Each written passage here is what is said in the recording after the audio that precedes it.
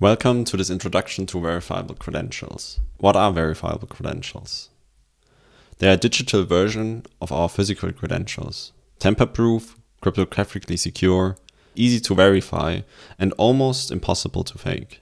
Let's now look a bit deeper and understand what VCs are. They are digital documents, so digital versions of physical documents holding assertions about a subject, so the holder of a credential, as verifiable claims. They are tamper resistant, they are resilient to forgery and alteration, ensuring trustworthiness of the data they represent. They are easy to verify because they are backed by cryptography, and it ensures authenticity of the presented digital assertions in the document. They are machine readable, meaning they can and allow for automated systems to use them. They are decentralized and self-sovereign, so they are managed by the users. They are standardized and interoperable, like the W3 standard, and thereby boosting the interoperability across platforms and systems.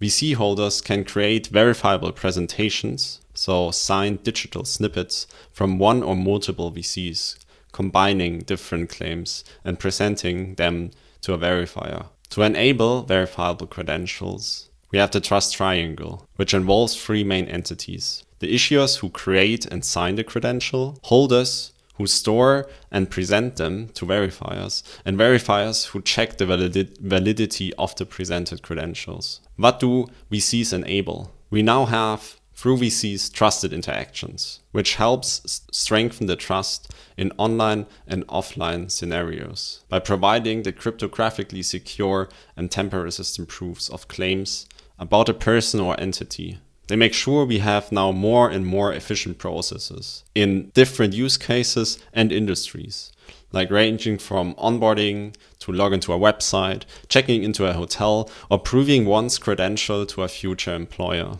And they work across industries, from banking to mobility, the public sector, healthcare, e-commerce, supply chain, and travel and hospitality. So what can you now do with the walt.id tooling in regards to verifiable credentials? You can create and revoke them. So we support different VC standards, formats, and DID methods. So you have great flexibility when it comes to your specific use case. You can verify credentials utilizing both custom and predefined policies. So you have ease of use, but also great flexibility. You can distribute them, meaning we support the UIDC for verifiable credentials standard. So you can interop with different wallet providers, issuers, and verifiers who also work on this standard. You can store them, so you can create wallet solutions for holders using different storage solutions.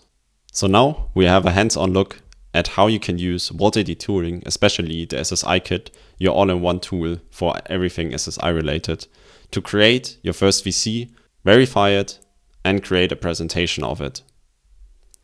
So with that said, I've just cloned the SSI-Kit and I can now start using the CLI tool to issue the first VC. Therefore, I just type SSI-Kit and -help, and here I see all now the functionality which is available, from key management to DIDs to VCs and the UIDC flows. And for issuing a VC, I need a decentralized identifier, and I already created a few. So SSI-Kit did list. You can see I have all these different identifiers with different DID methods we support, so you have great flexibility when it comes to that. If you missed the introduction to decentralized identifiers, make sure to check out the link in the description and learn more about it. Now let's issue our first VC. Here we see we have also different functionality available. First, we have templates that enable you to use ready-made templates like a verifiable diploma or verifiable ID to create your credentials of. But you can also create custom credentials, so you build one for your specific use case. We have also different proof types available or formats, from JWT to LD proofs, but also SD charts, which enable selective disclosure for certain fields in the verifiable credential. With that, let's now start issuing. So first I need an issue where I will use this DID method.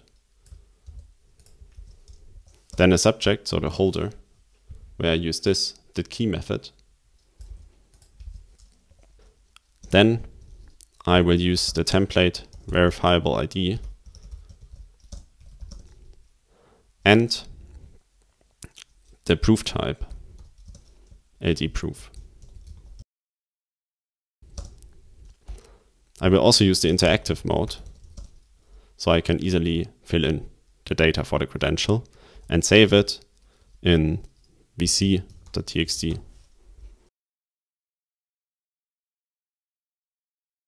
And there we have it, our first VC issued in just a few seconds. Let's now verify it. There I just type SSI-Kit VC, verify, and provide the path. This verification now just used our default policies, but you can also create custom policies to have great flexibility when it comes to your specific use case and what you want to validate. Let's now also create a presentation of the verifiable credential. And then I can type SSI-Kit VC present